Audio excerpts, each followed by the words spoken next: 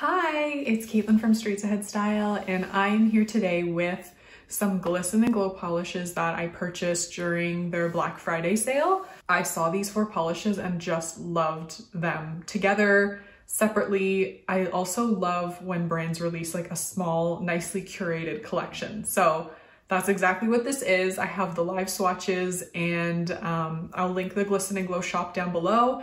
I have never met a Glisten Glow polish that I don't love, and I'm also quite a big fan of their top coat. I find it to be very shiny, fast drying. I just love it, and I've been using it for like 6 years. So yeah, let's get into the swatches. So first up we have Saturdays with KK Slider, and this is described as a white polish loaded with color shifting shimmers from pink to purple. And I built this up in 3 coats. I think it has a great formula. It is on the sheer side, but I think that allows all of the beautiful shimmer to show through the white base.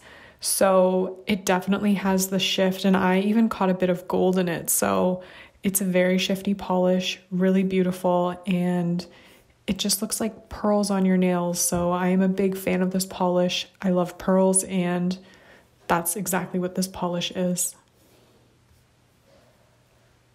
So here in my little finger dance, I always have top coat on. Just for reference, I don't think I've ever said that, but it looks perfect in 3 coats with top coat.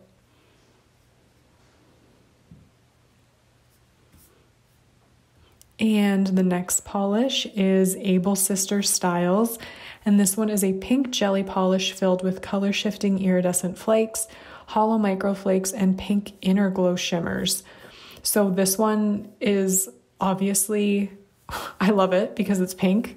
It's amazing formula. So it's a jelly, which allows all of the little elements to show through, but it actually was fully opaque in 2 coats for me. And the formula is so incredibly smooth and fluid. It was so easy to work with.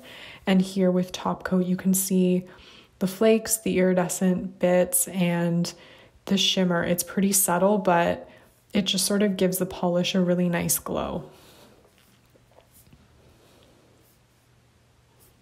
And here we have Smash Those Rocks, and this one is a glitter bomb polish that's packed with silver, gold, copper, and black galaxy holographic glitters. So I actually had a debate with my sister because I was like, this is a gold glitter polish, and she's like, no, there's silver in there.